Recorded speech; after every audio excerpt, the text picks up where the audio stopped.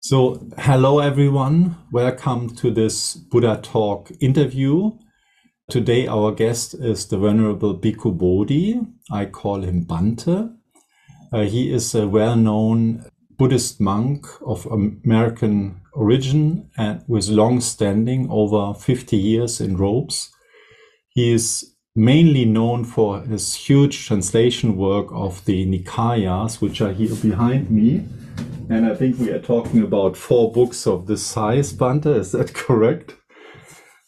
And additionally of many other works of Pali literature, translation and essays. Also, he is known for his engagement, politically as well as humanitarian work with Buddhist Global Relief. And I'm very glad that Bhante had given time today. The idea of this interview came actually from the publishing house of the Buddhist German Union, which has a magazine called Buddhismus Aktuell, and wanted to make an article about Bhante because he is turning 80 this year, I think on the end of the year actually.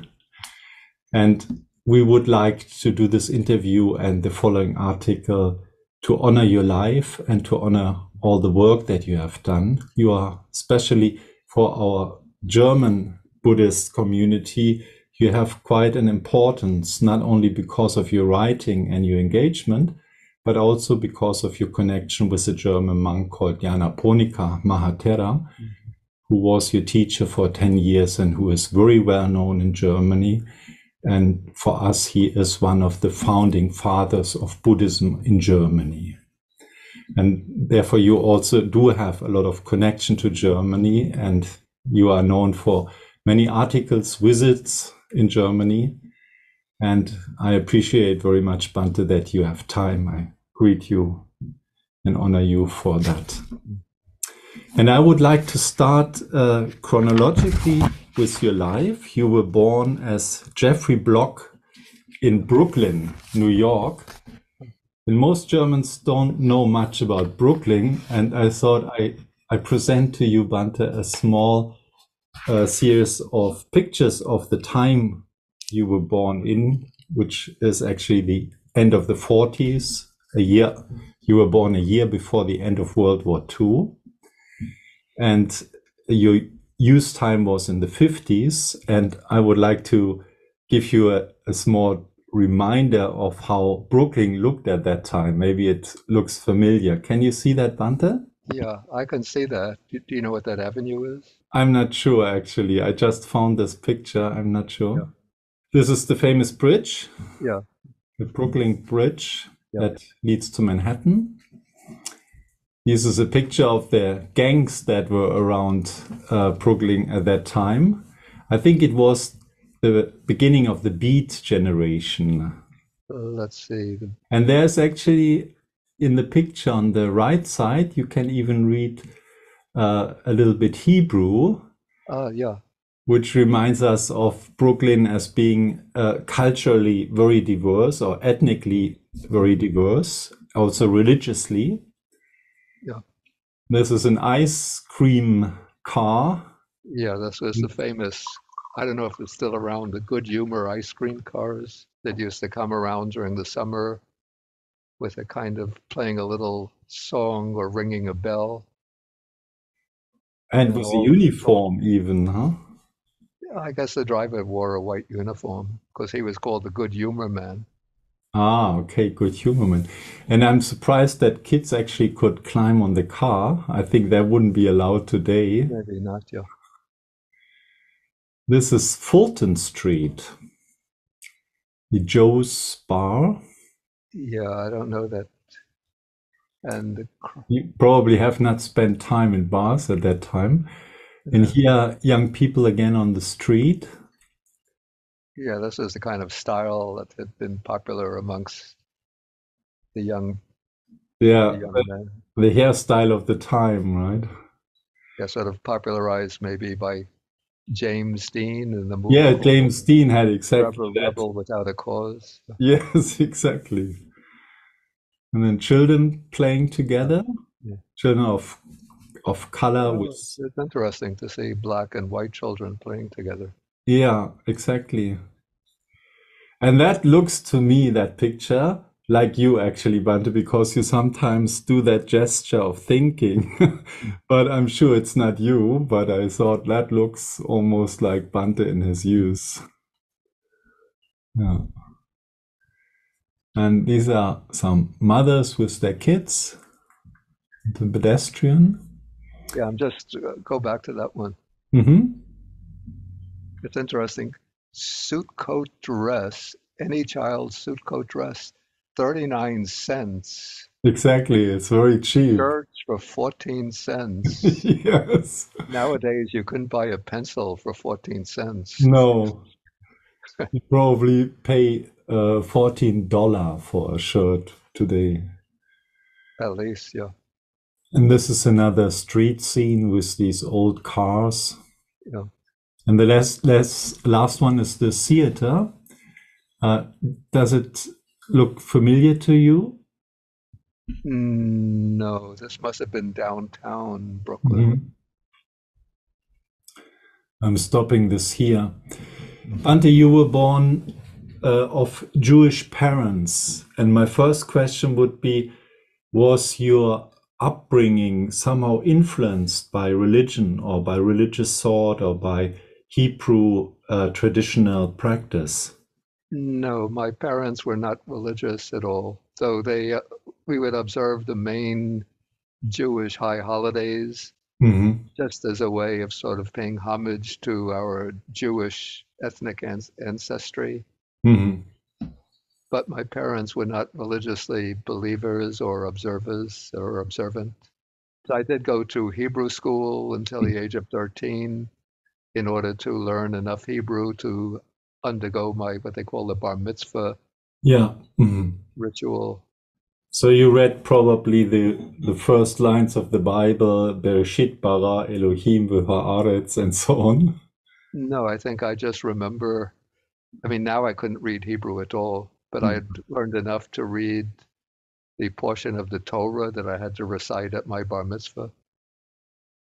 But at that time, you actually were able to read Old Hebrew? Yeah, it was, of course, necessary to learn it. And beside the religious background of your parents, which you say are not very religious, do you remember any spiritual quest or a quest in you to, or a longing for something like religious meaning or? No, not at all. Not at all? Not during my childhood or early teenage years. And how was growing up in Brooklyn at that time? There must have been a very mixed neighborhood. I read that even Holocaust survivors actually lived in Brooklyn after the war. That's quite possible. The neighborhood where I grew up was a mixture of Jewish people, but not the deeply religious, not the Orthodox Jewish people. So there were some pockets in my neighborhood which were populated by the Hasidic Jews, the Jews who came from Eastern Europe, who would have the payas and the long beards. But the street that I grew up was a mixture of pretty much like secularized or modernized Jews on one side, Italians on the other side of the street, and in some parts of the neighborhood, pockets of Irish people, Norwegians. And what was like the main thing that you were interested when you grew up? What was your hobby or your interest? It was just very ordinary. There was nothing really special interest, just enjoyed playing sports, softball and football. Were you already at that time reading a lot? Reading a little bit. I was not reading extensively, and not in any way reading spiritual texts or anything that would have, or philosophical texts. And how about music? I saw you playing the piano in a very cool, almost blues style. So I thought Does this come from his childhood? No, not from the childhood, but maybe this was the time that I went to college. Then I came to be very much appreciative of the jazz, of modern jazz, and of the blues roots of jazz. Hmm. And probably in your childhood already, the Rolling Stones traveled a little bit around and playing this blues music that were actually from the States, but they brought it back in a way, the black blues, right? Did you hear that at that time? Well, by the time the Rolling Stones came to the US, I would say that I was no longer a child. Hmm. They came 1964, I believe. Mm-hmm. And by that time, I was 20 years old, or almost 20 years old. Yeah, yeah. And when you were a child, did you anticipate it somehow, or could you imagine that your future would be a religious one, a one with robes, or one who is writing and scholarly? I would never have had any foresight into that.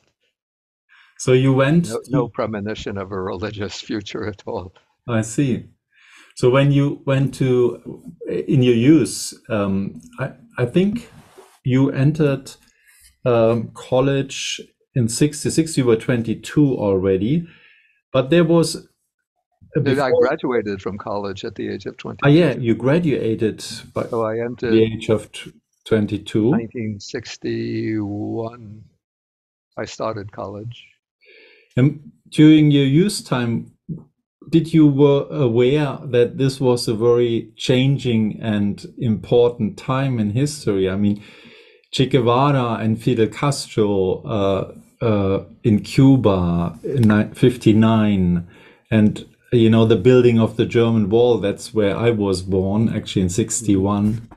The Cuba crisis, the killing of John F. Kennedy. Did this affect you somehow?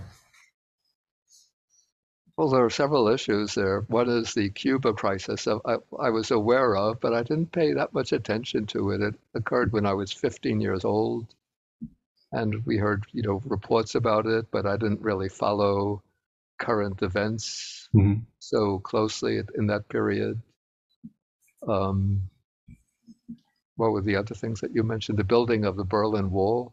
Yeah, that Oh, was probably far away for you, right? yeah, that I Yeah. didn't know about at all.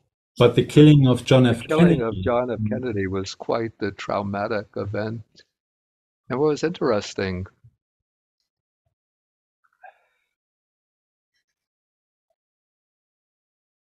the night before Kennedy's assassination, I had a dream that I was in a graveyard, a cemetery, and I was wandering around in the cemetery, and I came across a tombstone. And I think the tombstone, if I remember, said FDR, which stands for Franklin Delano Roosevelt, Mhm. but it's showing a president who has been, well, Roosevelt was not assassinated, but a president who has died, but Mhm. who is best known by the three initials of his name, first, middle, and last name. Mhm. So FDR.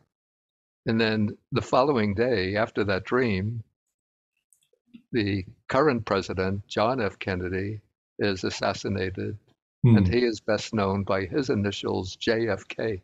Exactly. Roosevelt was a president just at the time when you were born, right? And then followed by Truman, I think. Yeah, Mm. yeah. Roosevelt would have died, was it 44 or 45 that he died? But Mhm. about the time that I was born, yeah. So for you, it was kind of history. Also, at that time, the UNO was founded, and there was the bombing of Hiroshima and Nagasaki. But as a child, one does not really hear much about it. Well, if I heard about it, I would have not yet reached my first birthday. So I would certainly not have known enough English or any other language to have able to have comprehended that news. But how did you experience the post-war USA at that time? Did it shape your view of the world somehow? I would say virtually not at all, because Mm, first in America, we didn't experience the war firsthand, the devastation of the war mm, firsthand. There was always something happening overseas. And I just don't recall so much talking discussions about it. mm, By the time I reached, the age of where I could comprehend things relating to mm, global events, it was not really discussed so much. mm, But my father, of course, participated in the war as and in fact, he had been stationed at that time it was considered part of India, but now it's in Pakistan, Karachi, mm, as since he was good in art, he was, I think, part of the cartographic division, making mm, maps and doing surveillance. mm, And he had photograph albums of photographs taken mm, in India, or at that time India. Well, actually, he also traveled in what is now India. mm. So the photograph that made very strong impression on me was several photographs of the Taj Mahal. Ah, okay, the Looked famous very, very Mahal. beautiful. Yeah. Yeah, yeah. And there were, I think, some photos of the my father and the American soldiers with a snake tamer, somebody who's Ah, tamed yeah. the With cobras. flutes Exactly. Yeah. Yeah. Yeah. who have them come out like Yeah. this. Yeah. Mm. Ah, yeah. My assumption was, knowing you as a politically very interested person, that you might have had interest in politics already as a youngster, but that was not the case, obviously. Well, maybe the kind of awakening to political events started maybe when I was about 16 or 17. Mhm. So, what kind of subject did you study in college then?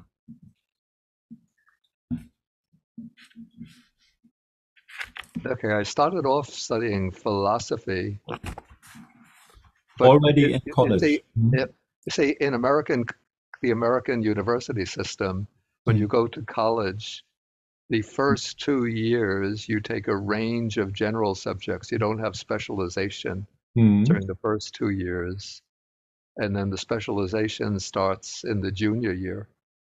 So already in the first year, I sort of was inclined to philosophy. But Mhm. then I wavered back and forth. I didn't have to declare a major during those 2 years. Mhm. And so I took, primarily the general course requirements, Mhm.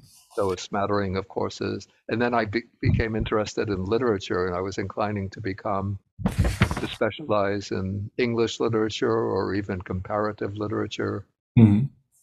But then for 2 years, I went to a place called Harper College. Mhm. It's now part of the New York State University system, or State University of New York system. Mhm. And since Harper College is located near Binghamton, it's now called Binghamton University. So I went for 2 years to Harper College. Then I was undecided what I wanted to do. So I took a year off. And then when I decided to go back to college, then I went to Brooklyn College. Mhm. And at that time, then I decided to major in philosophy. So then, after your BA, did you immediately go to graduate school? Yeah, yeah.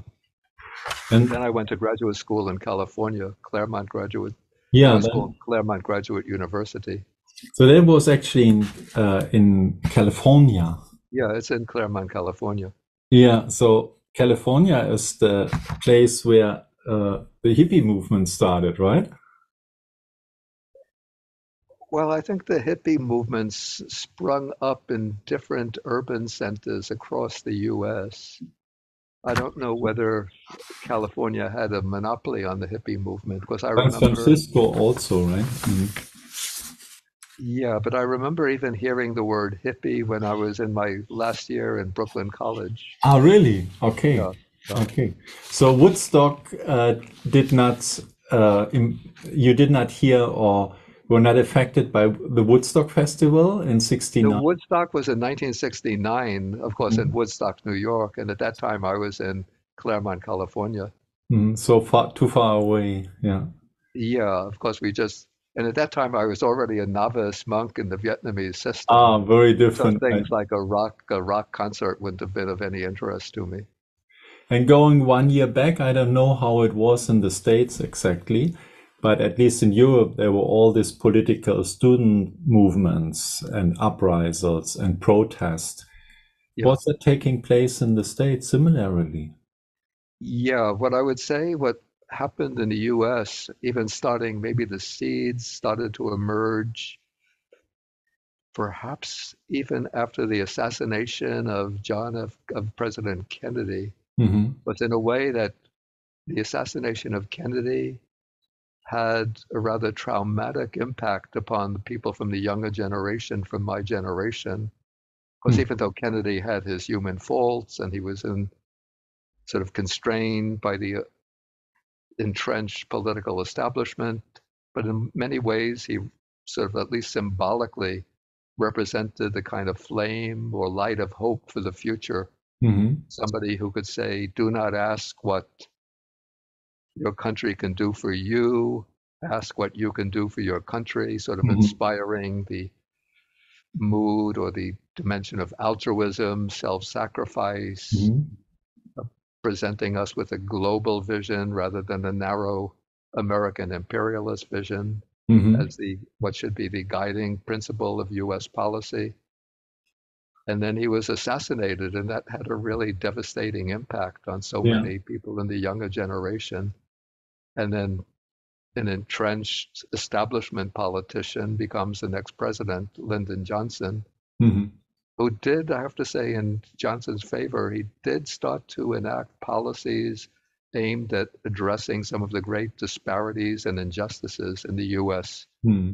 social and economic system, especially responding to the civil rights movement under the leadership of Martin Luther King Jr. Who was killed Um, in 68, right? yeah, that comes, a few years later. Hmm. And then Johnson also initiated, he called it he had sort of the mobilizing vision of his administration was to be the Great Society with capital G, capital S. Hmm. And it was to be aimed at creating greater economic, social, and racial justice. Hmm. And through the pressure from the civil rights movement, he enacted the civil rights law, the voting rights law, 1965. But then, sadly, he got sort of dragged into the war in Vietnam. Hmm. And so he had to divert so much of the US funding to the fighting the war in Vietnam and shift the emphasis away from his vision of the Great Society. Hmm. And that turned the youth, especially the sort of college age youth, away from, or it brought on a very deep disillusionment amongst Hmm. the educated youth, the college age youth, Hmm.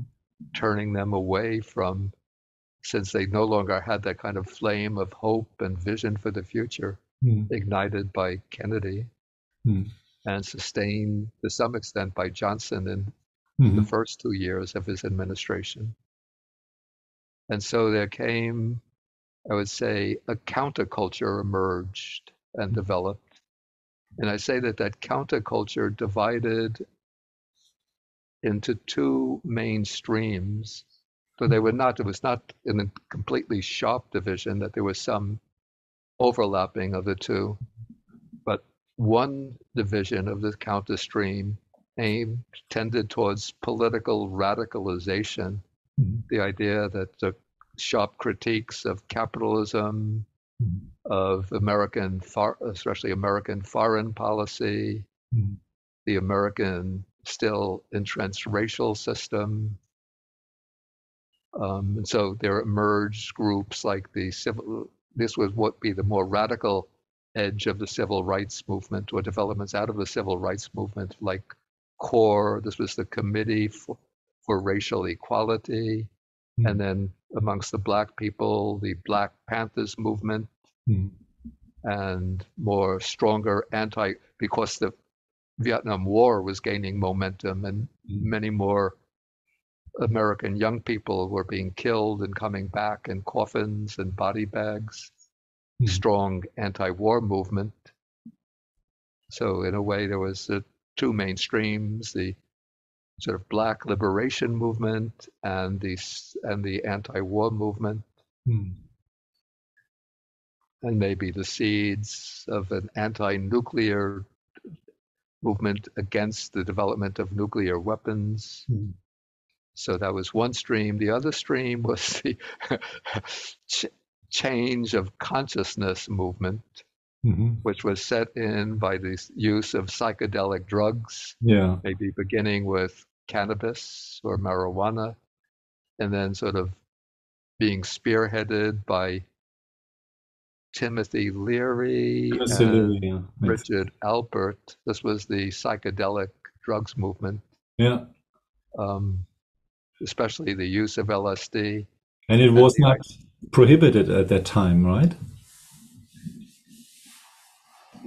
I think, of course, there were laws against the use of the sale and even the use of marijuana, of cannabis, and probably laws against the use of the psychedelic drugs like mescaline and LSD outside of clinical applications.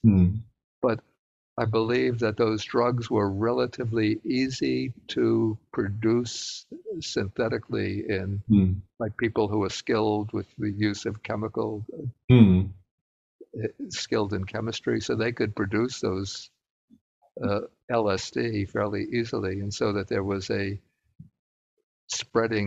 widespread use of LSD amongst young people. Let me guess, you never experimented with drugs. No, I did. You did? Oh, nice.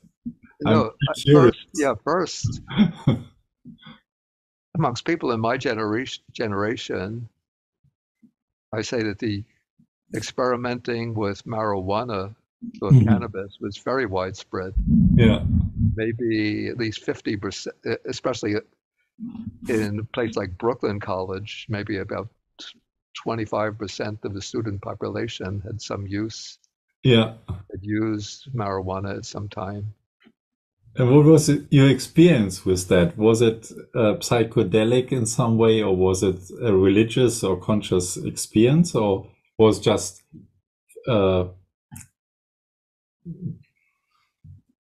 for fun? Well, I'd say that the use of marijuana was for fun, but it was with the use of LSD, and I only used it a few times, maybe 4 or 5 times, that I saw it could bring about profound transformations of consciousness. And I don't want to draw parallels between the LSD experience and the meditative experience. They're quite different. But what I would say is that the use of these psychedelic substances sort of opened up our minds, my own mind, the mind of some of my contemporaries, to the idea that I sort of broke down the rather narrow, constricted perception of reality that had been ingrained in us through the dominant culture, as well as the inherent limitations of our ordinary conscious functioning, cognitive functioning. And it showed that there are other dimensions, profound and variegated dimensions of consciousness that are accessible and that bring about profound transformations in our understanding of reality and in the way we relate to the world and to other people, to other living beings. That was certainly a quest or a search for young people at that time to have experience with consciousness or forms of consciousness, or even go beyond normal consciousness, right? Yeah. it's also part of what brought Buddhism very much into the use. Yeah, exactly. So, I mean, it was, I have to say, I'm not saying this in order to encourage people who are listening, go out and start using psychedelic drugs, because once you encounter the Buddha Dhamma, then you don't need them anymore. But in my case, it was this, I say this was one of the contributing factors that not with the marijuana, which was, Mm, as I said, just more fun and sort of mm. like to Relaxing, have some chilling, right? Mm, some enjoyment with friends.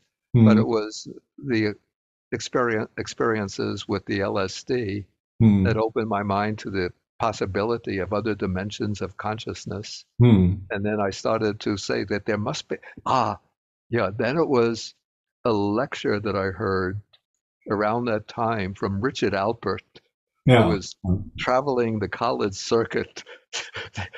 Richard Alpert was the one who later became Ram Dass, Baba Ram Dass. exactly. He's still around with a long beard. Yeah. Yeah, he's passed away some years Ah, he ago. did. Oh, Oh I, yeah, yeah, I missed yeah, that out. I just saw some videos of him. yeah. I thought But he's and still alive. Mm, yeah, but he and Timothy Leary, they had been professors of psychology at Harvard, and they had started to experiment with LSD and psilocybin, and for this mm, uh, they were thrown out of Harvard University, and then they established a kind of experimental center or a spiritual center to experiment with psychedelic drugs.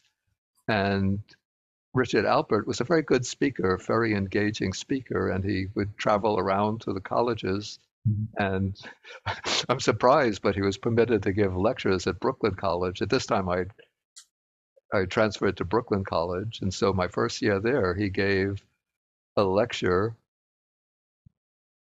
on their center, their experimental center, mm, and he spoke about the experiences that people were undergoing with LSD. And then he spoke about how some of these experiences have counterparts in the descriptions of the meditative experiences mm, by the sages and saints and yogis of the Eastern traditions. mm, And sort of that stimulated my curiosity about what are these Eastern traditions about if they can have direct experiential access to these other dimensions of mm, consciousness. Yeah, and I remember in his lecture, Richard Alpert sort of compared the Eastern traditions more favorably to the Western religions and said that mm, in the Western religions, these higher spiritual dimensions, except for a few especially gifted saints, are taken just as items of belief. mm, But the Eastern traditions lay out very clear, formulated paths by which one could actually implement and undergo those experiences. uh-huh. And so that set off my curiosity about Buddhism and other Eastern religions. And so I started to read about Buddhism and Hinduism. So he said that even before he went to India. Yeah, this would have been, let's see, I think in the late 70s, right? yeah, but this happened late 1964 when Okay. he came to Brooklyn College and gave that Mhm. lecture. So he wasn't yet in India with his guru. No, no, no, that might have been the late 1960s. So one day, actually, you're saying that in a way, drugs have been the initial reason for being interested in Buddhism. It was, let's say, one contributing factor. And in the Mhm. case of LSD, I don't really like to use the word drugs Yeah, because that sort of throws psychedelics is the better. psychedelics, it Yeah. throws it under the same roof or the same umbrella with Mm, things like heroin, cocaine, exactly. Yeah. Yeah. some of the others that people use, Hmm. the various opioids. Yeah. Even today, there is experimentation with psychedelics, with mushrooms, through mushrooms, Yeah. in Switzerland, in a Zen center there. Yeah. Mm. under the guidance of medical research, which is not allowed in Germany, but it's allowed in Switzerland, actually. So, but how did you then become more interested in the Buddha's teaching or Buddhism in general? Yeah, well, it was actually through the experimentation with LSD. And as I mentioned, it was just, I just took it about maybe four times, Mm-hmm. at the most five times. But that sort of stimulated my curiosity about these Eastern religions. And then I started to read, just through browsing in the bookshop at Brooklyn College, and I found books. It was mainly books on Zen Buddhism. Those were the main books available. Mm-hmm. From Works by D.T. Suzuki, for instance. D.T. Suzuki, and then he had his Anglo-American sort of interpreter, Alan Watts. Yeah, Those were the books that were mainly available. And then like there a was, Buddhist Bible or something he combined, right? the Buddhist Bible was something else. That was done by an American by the name of Dwight Goddard, who had Ah, been, yeah, right. Goddard had been a sort of a liberal Protestant missionary in China, I believe. Uh. And then in China, he had encountered Buddhism, and Then the that stimulated his interest till the point where he converted to Buddhism and then compiled. yeah, but at that time, the books of Buddhism could be read by one single person, right? It was not that huge. You Well, maybe in the found them. scholarly field, maybe there were more books available in the scholarly field, but on the popular, say, that you would find in a ordinary bookshop, there were not that many books available.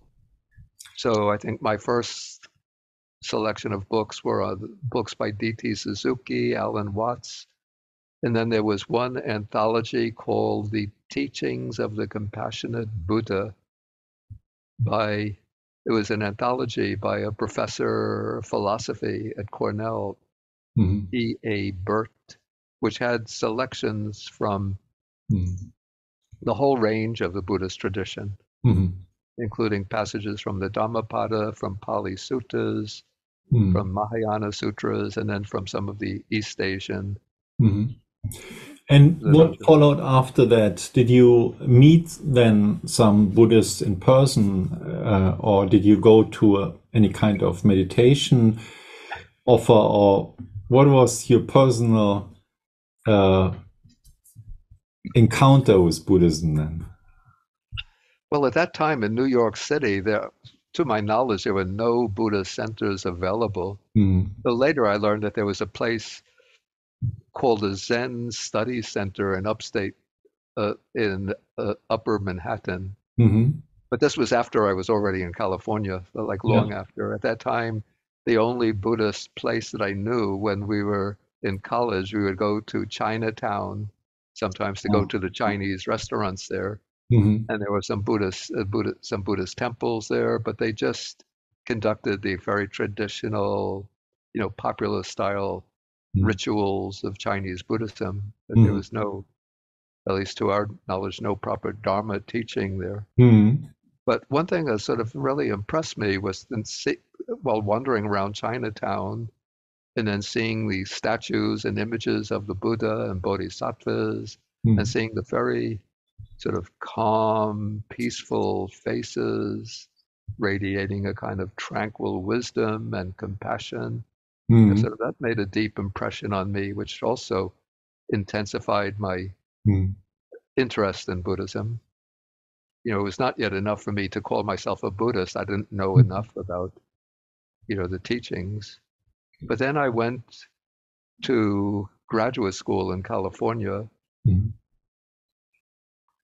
and when I was in my second year, is this going into the material you want to cover? Yes, definitely. Mhm, Okay, so it was when I was in my first year in graduate school, mhm, and again, I was continuing specialization in philosophy. mhm. The second semester I was there, a Buddhist monk from Vietnam came to.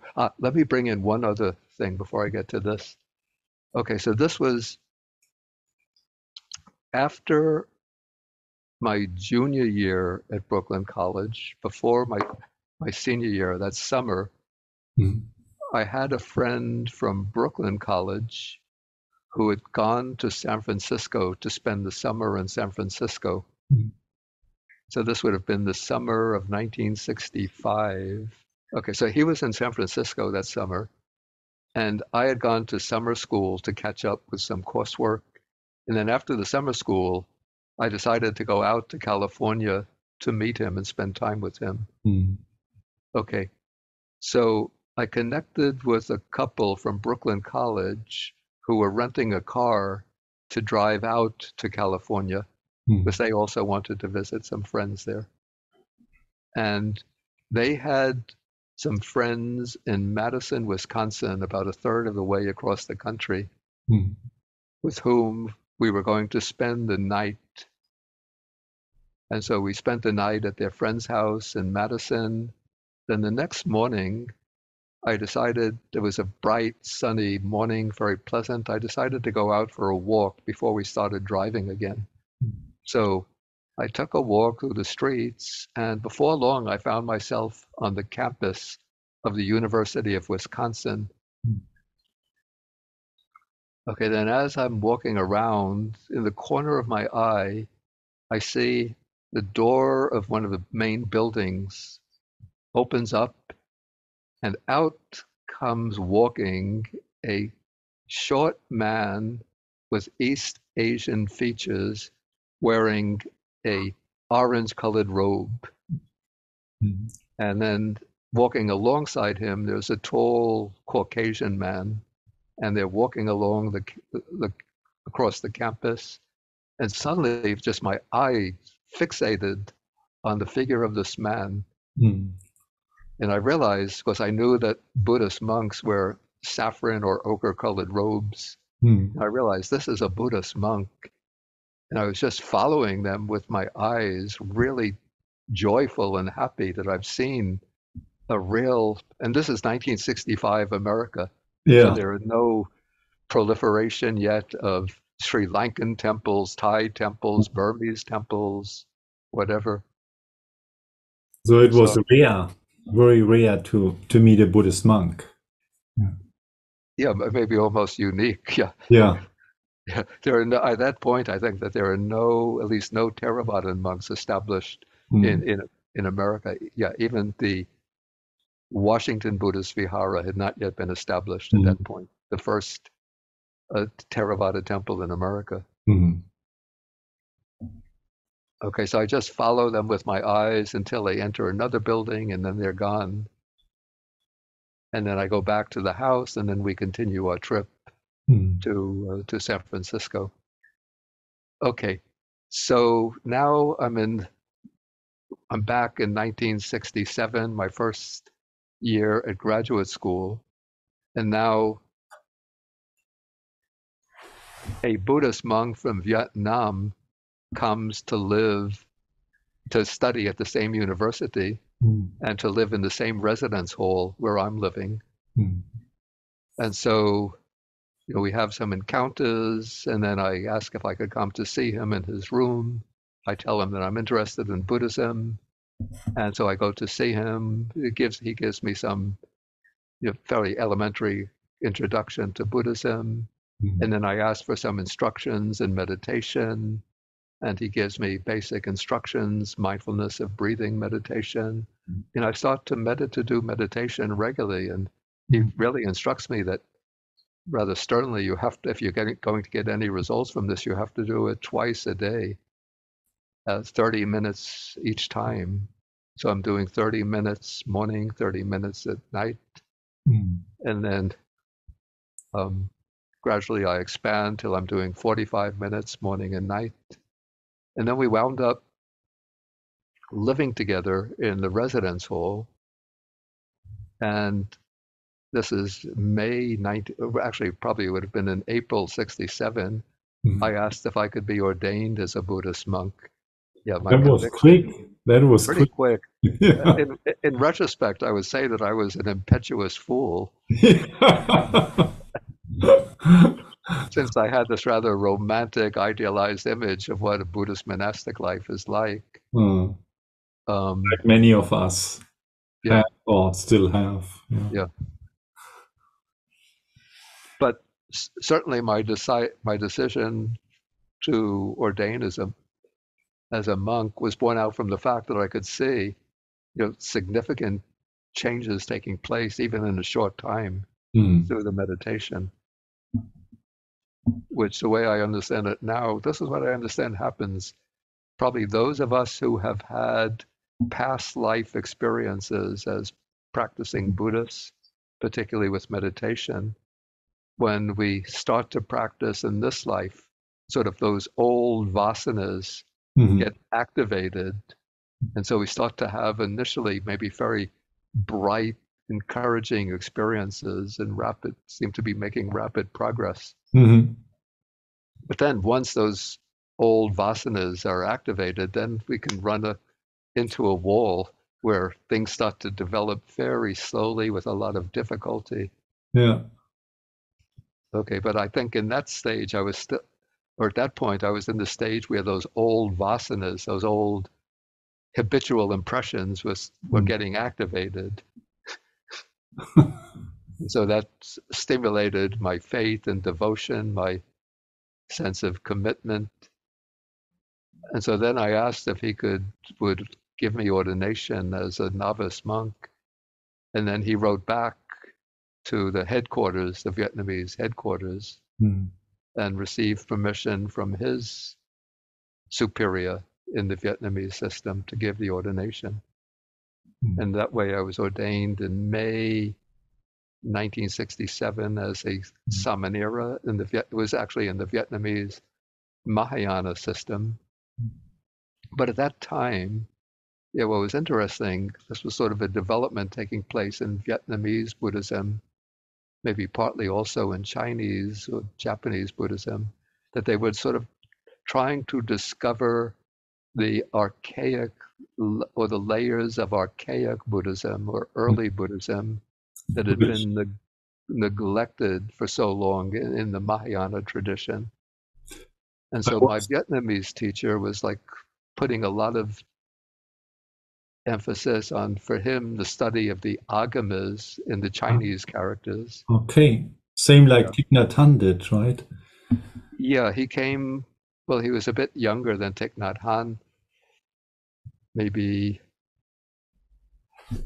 But Thich Nhat Hanh was in the United States during the time of the Vietnam War and Martin Luther King.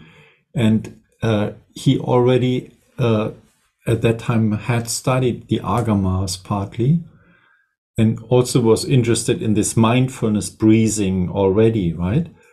Yeah, I think Thich Nhat Hanh had sort of discovered and sort of deeply studied the agamas probably in his years as a young monk. Hmm. And since he came to know English well, I don't know, he might have known some Pali as well, that I don't know. Hmm. But he certainly would have read the translations of the Nikayas Hmm. into English. Of course, not my translations, because they were not available at the time. Rice But Davis and so on, right? yeah, Rhys Davids and F.L. Woodward and Hmm. E.R. Hare, the ones available from the Polytech Society. Yeah. Um, yeah, and so when I was living with the Vietnamese monk, we had ordered from the Polytech Society Hmm.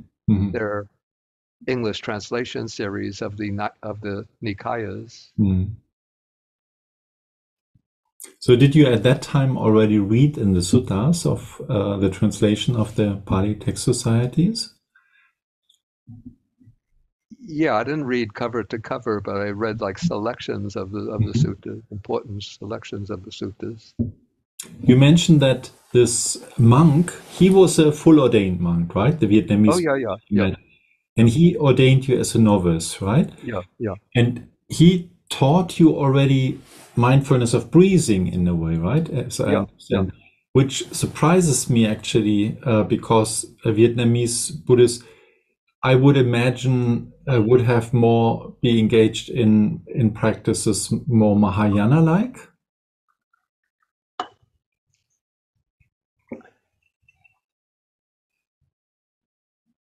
Actually, what he taught me in the field of meditation was nothing with the Mahayana Mm, flavor or quality at all. mhm, Like after some time of doing the mindfulness of breathing, he also taught me the metta bhavana, the loving kindness mm, meditation. mm, And then he taught me something which maybe it comes from the East Asian Mahayana tradition, but it's sort of rooted in early Buddhism. mm. It's four contemplations which connect, which are based on four modes of developing the four foundations of mindfulness, Wow. but connected each with correcting one of what are called the vipalasas or distortions. Mhm, So the four are contemplating the body as inherently impure or unattractive. This is mhm, going through the parts of the body. Then contemplation that all feeling is dukkha. mhm, Then the third is contemplating that the citta, the mind, is impermanent and always changing. mhm. And then the fourth is the dhammas, contemplating all dhammas are non-self. The emptiness of all dharmas. Yeah. So those were sort of the four contemplations that he taught me, in addition to mindfulness of breathing and the loving kindness meditation. That was already a very good instruction for you at the beginning. It sounds very profound already. Yeah, yeah, Yeah. yeah. And so, for how long have you been with this monk, and how long have you been a novice monk till the end of your till you finish with your PhD, I guess, right?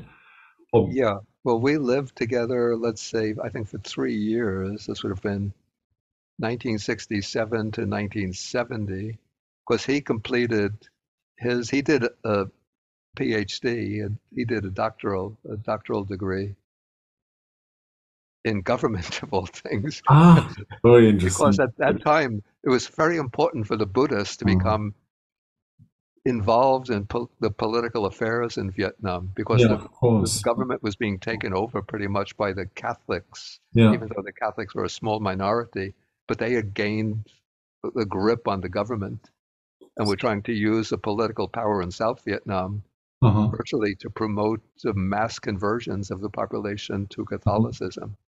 Would you say he was part of this engaged Buddhism movement that also Thich Nhat Hanh was involved in?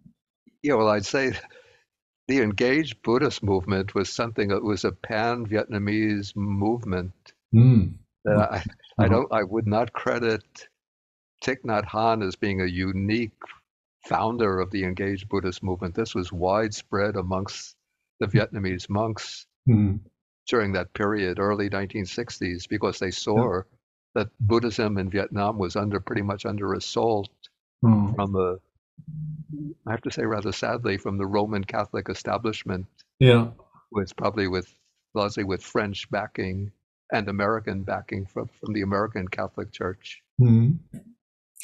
And your, let's say, Vietnamese friend in Dharma and your first teacher, you both, have you been like a bit isolated from the other students, or were there more people among the students who were interested and meditating along with you? Actually, there were a few others who sort of connected with the Vietnamese monk and Mm-hmm. became, meditators under his guidance. Mm-hmm. Though they didn't become, at that time, they didn't become monks. Yeah. Yeah. But how did you manage to stay in ropes being a student in the United Yeah. States? Actually, you see, the Vietnamese Mahayana was a bit more flexible than, say, a Theravada order would be. I And see. so he gave me the robes, and of course, I kept the robes, Mhm. but on campus, I didn't wear the robes. Okay, you Yeah, were normal doses, yeah. I had my hair cut, and before I encountered Buddhism and decided to become a monk, I had the long hair, Okay. not as long as hippie style, but long hair and a beard. And then suddenly I'm getting really involved in Buddhism, and a day later I show up in class with not quite shaved, but with the hair clipped very, very short, and the beard is gone. And everybody is looking, what's happened to him? I wonder, do you still have a picture of the time when you had long hair? No, no, no. It must, I know Yeah, you only being yeah, yeah, bald headed. yeah, yeah, Yeah. yeah. Then there Mhm. was something interesting that happened. Let's see. This would be maybe the second year that we're living together. Okay, from time to time, this Vietnamese monk, his name was Thich Jac Duc. He would tell me about some of the other monks in Vietnam, and he was always like encouraging me to go to Asia, to go to India, he thought, because there was at that time the new Nalanda University was being established. So Mhm. he thought that would be the place where I should go to study Buddhism after Mhm. Mhm. completing my degree. And he would tell me from time to time about one of his senior monks in Vietnam called Thich Minh Chau, who had studied at Nalanda University and completed a PhD degree in which he did a comparative study of the Pali Majjhima Nikaya with its counterpart, the Madhyama Agama. So, like Bhikkhu Analayo did when, Yeah, well, Venerable Analayo's is much more detailed because Venerable Analayo took every single sutta, Mhm. whereas Thich Minh Chau did a selection of suttas. Mhm. But I think Venerable Analayo might have, you would have to look at it. I think he might have dedicated that comparative study to Mhm. Thich Minh Chau as Mhm. being the sort of pioneer in that field Yeah. of cross studies between Nikayas and Agamas. Mhm. Okay, anyway, so the second year that we're living together, he tells me that this monk Thich Minh Chau, about which he's often spoken, is coming to the United States and he'll be in Los Angeles. Mhm. And Claremont is like about 20 miles from Los Angeles. And so he tells me he's going into Los Angeles to meet Thich Minh Chau, and he invites me to come along with him. And so the day arrives, and we go into Los Angeles, and Thich Minh Chau is staying with a Vietnamese family because there are no Buddhist temples in Los Yeah. Angeles at that point. Or Mhm. at least, of course, maybe there are some Japanese temples, but no Vietnamese temples. And so we arrive at the house of the family, and then when we arrive, the people in the house, they go to the room and they ask the monk to come out.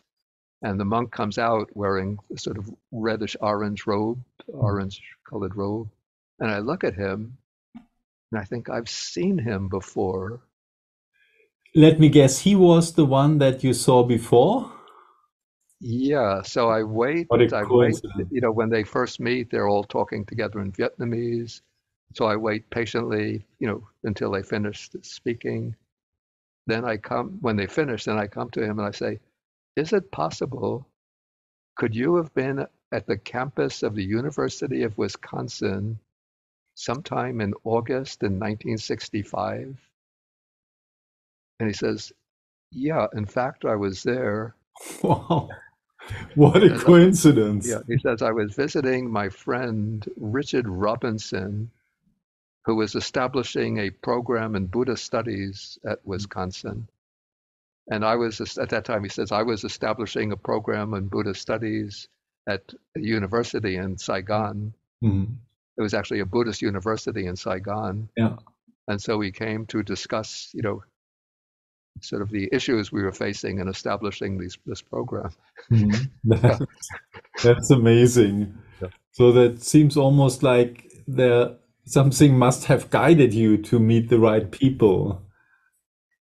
Yeah, and what was interesting, okay, two things interesting. First is when we were to leave from Brooklyn for California on that trip, originally we were supposed to leave on a Saturday, Mhm. but the couple I was to travel with, I think they had trouble getting the car on Saturday because it was a rented car. Mhm. So we could only leave on Monday. Mhm. Okay, if we had left on Saturday as originally planned, probably that encounter would not have taken place. Mhm. That's interesting. And then the other interesting thing is that Tikman Chow wound up translating the because he had studied, when he was in India, he studied Pali. Mhm. And so he wound up translating the Pali Nikayas into Vietnamese. He did actually. Yeah, That, and yeah. they are still, or they were printed in Oh, Vietnam? yeah, yeah, yeah. Ah, They're okay. well known amongst Vietnamese people who are, Ah, deeply engaged in Buddhist, mhm. reading Buddhist literature, Buddhist texts. And were you aware of Pali Suttas at that time, of their importance, or were you drawn to the old transmission of the early Buddhism already at that time? At which time? When you met this monk and when you were a novice in the Vietnamese tradition? Well, as I mentioned, my Vietnamese teacher has emphasized the importance of for him, the agamas or the nikayas. Mm. Yeah, but at that time, I don't know that that Thich Minh Chow had done his translation project of the Nikayas Mm. from uh, Pali into Vietnamese. I'm not sure. Yeah, I'm just not sure whether he had actually started that at that time. But I found out many years later that he had done that translation. Yeah. And Martin, what was the subject of your PhD in which yeah, did you do research at that time? Nothing to do with Buddhism at all. No? No, no, no. I Just was tell more. me it's I was more. Schopenhauer or someone. I was more interested in Buddhism than in Western philosophy at that time. Ah. But in order to do, first I was in the philosophy department, not the religion department, Mm. and there was just, I think, one course in Oriental, what they called Oriental philosophy. Yeah. And if I were to do a meaningful dissertation in, say, in Buddhist philosophy, I would have had to know at least one canonical Buddhist language and Mm. to have extensive reading in Buddhist texts, which I didn't have at Mm. that period.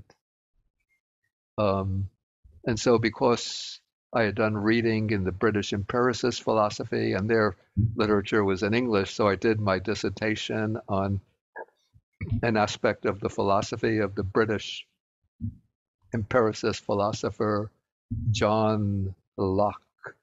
John Locke, Yeah, very different to your yeah, not his. English of that time. He's well known for his political philosophy, but it was not his political philosophy, but it was his um, epistemology, his theory of knowledge. But that is somehow close to Buddhism. Epistemology is also a subject that relates very much to Well, of course, Buddhism. Buddhism does have epistemologies, but Yeah. I was not thinking of in any way a comparative study. Hmm. You didn't choose Wittgenstein.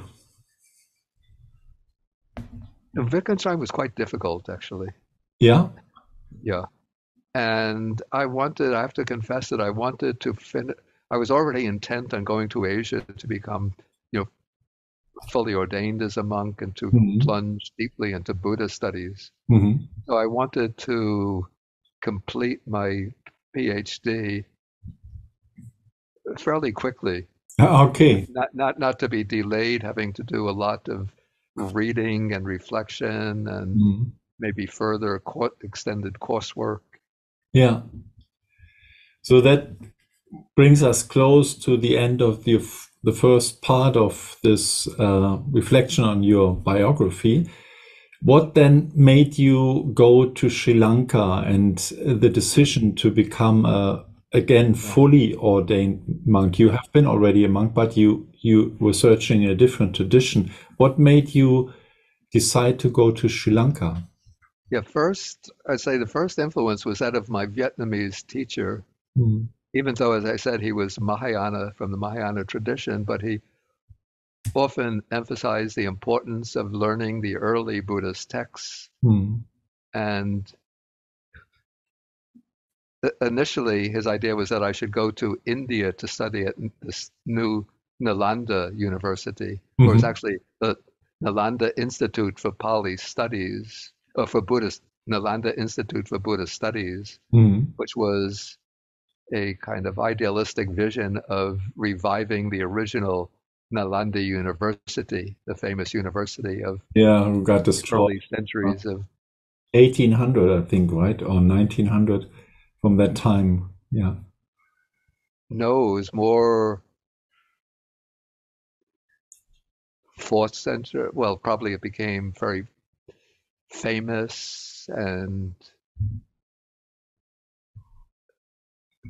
influential fifth century, sixth century, seventh century of the Common Era.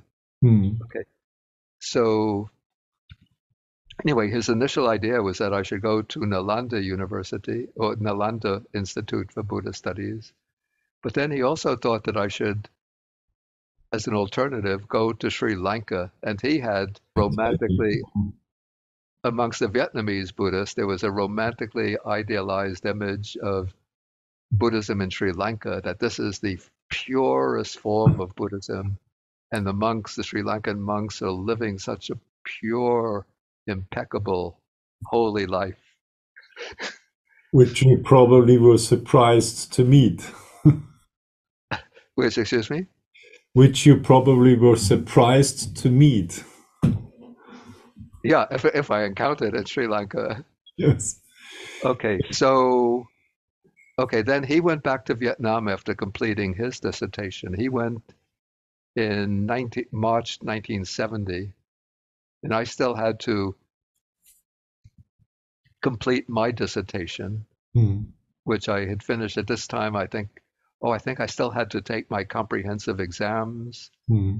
And then after finishing the comprehensive exams, then I had to do my dissertation. Hmm. And so I had another 2 years in the United States. Hmm. And during that time, he had a friend, another Vietnamese monk, who had been teaching at in UCLA. He had been invited to UCLA to teach some Hmm. courses on Buddhism.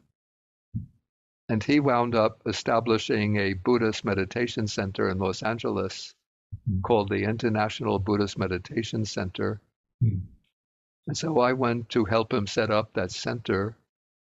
This was, I think he started, could be the summer of 1970. Hmm. Actually, I think it was about September 1970 that Hmm. he set it up.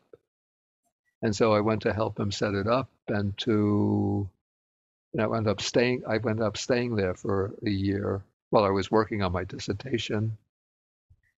And while I was there, several Sri Lankan monks passed through Los Angeles, and I became, connected with them and friendly with them, and particularly friendly with one of them that I, while I was working on my dissertation, I also got a part-time job as a part-time lecturer Hmm. in world religions at the university near Los Angeles, California State University at Fullerton.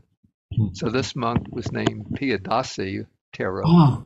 Yeah, the famous He Piedras. was famous, yeah, Okay, okay. from Vajirama Monastery in Yeah. Colombo. Yeah. So he's known in Germany too. Yeah, no, actually, as you know, I went to the Forest Hermitage and got opportunity to go through all the notes of the archive and books and so on, which were probably from you. And there I found also notes and writings of Pierre Dassy, but I knew him also before, but I wouldn't say he is widely known here, but those who are engaged, connected with Theravada Buddhism or somehow with Sri Lanka, they know him, yeah. Oh yeah, yeah. I know he would travel widely, Exactly. Mm. but I think he would go mainly to the countries where there are Sri Lankan temples. Yeah. And Mm. so he would go to England, I know Australia, and of course the United States, Canada. But anyway, so he came to stay for a few days, for about a week actually, at our center in Los Angeles. And I drove him around to visit some places in Los Angeles. Mm. And I was teaching, so I invited him to give some talks to my classes. Mm. And then when we parted at the Los Angeles airport, he said, someday you should come to Sri Lanka Mm. and I could arrange for you to stay in a Buddhist monastery. Mm. Yeah, so then the next year, then I had decided to go to Sri Lanka. Mm. And so I wrote to him to remind him of his promise he made to me. Yeah. And then he connected me to an elder Sri Lankan monk named Venerable Balangoda Ananda Maitreya. Who later became your preceptor, right? Yeah. So then I wrote to Venerable Ananda Maitreya and asking if I could come to stay at his temple and receive ordination into the Theravada order and to study Pali and Buddhism under his guidance. Mm-hmm. And then he wrote back to me and said, you're welcome to come. And so that was probably, it would have been in the spring of 72 that I wrote to him, to Venerable Ananda Maitreya. And so then I set out for Sri Lanka in August of I set out for Asia in August of 1972. So it was directly after you received your PhD degree. Well, actually, I received my PhD in February of 1972 because I completed the dissertation December of 1971. Okay. Mm-hmm. And then I had to they had the oral exam where I had to defend the dissertation. Mm-hmm. Probably that would have been, my guess is that it would have been in January 72 or late December or January 70, late December 71, January 72. So I actually graduated February 1972. But I was teaching at the California State University, Fullerton. So I had to complete that year of teaching before I would be free. That was a kind of employment, or you taught there as an assistant, or? No, it was a full employment. Oh, so you have been employed before you became a full ordained monk. I never heard this. Oh, yeah. Yeah. So you have not a full professor, but it was a full I employment. always wanted to make the fun to call you Professor Block. No, I never had that status. But they called me, the students called me because they would use the word professor, but it doesn't entail being a full professor. Yeah, exactly. It was more like a part-time lecturer. Yeah. Maybe that rounds very well up the first time of your life. Yeah. Till you became a lecturer and a Buddhist monk. And I'm very curious to hear more about your life in Sri Lanka, which I would say we can meet again for the second round. Okay. Thanks a lot, Bante, for sharing your childhood and how you met Buddhism. I'm looking forward for part 2. I'm sorry there's nothing so interesting in my childhood. No case where I was sitting in my room. Oh, the thing with the psychedelics made it really interesting. I did not know that you had experience with psychedelics at all. Would that be shocking and no demoralizing to some of the German Buddhists? No, it's the opposite. It makes you interesting. Okay. Yeah.